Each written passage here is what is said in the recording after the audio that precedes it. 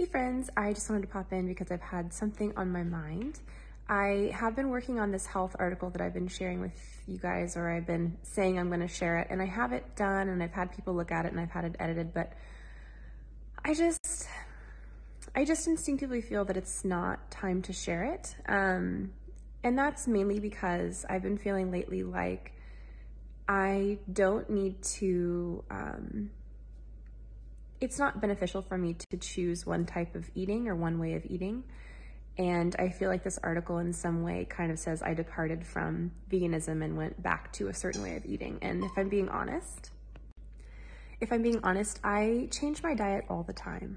And I just feel like I don't really want to explain why I've jumped around, because ultimately my intuition guides me where I need to be at various stages in life, and I trust my intuition. And recently it's been getting a lot stronger, and I feel intuitively pulled kind of, come on nurse, my puppy wants to come on, come on, I know you want up, come on, yeah, she's gonna sit with me, I guess.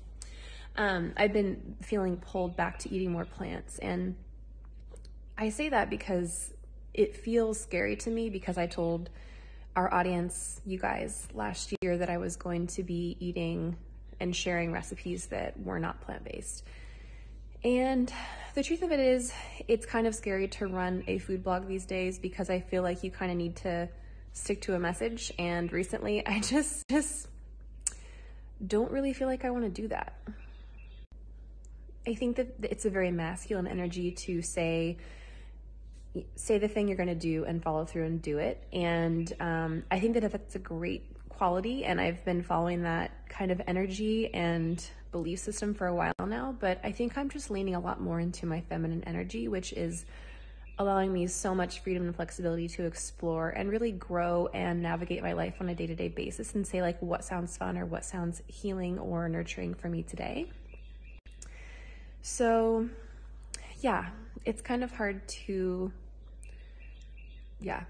it's a lot. I have a lot of thoughts around it, but essentially I just don't feel ready to share that article, because I'll put it out and then in 3 weeks I'll feel different about it, or I'll put it out and people will have such mixed opinions on my journey, and I'm not really looking for opinions on my journey, because ultimately it doesn't matter.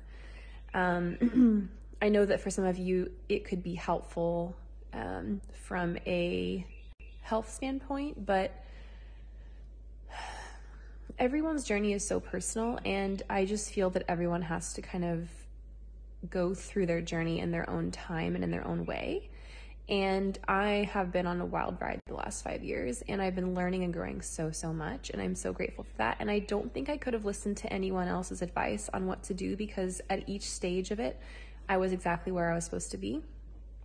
Of course, if I feel intuitively to share anything about my healing journey or my changing diet, then I will.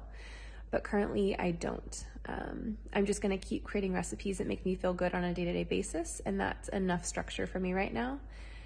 Structure has been feeling really scary to me lately and unnecessary. And yeah, the only structure I'm willing to stay within is simple recipes, basically.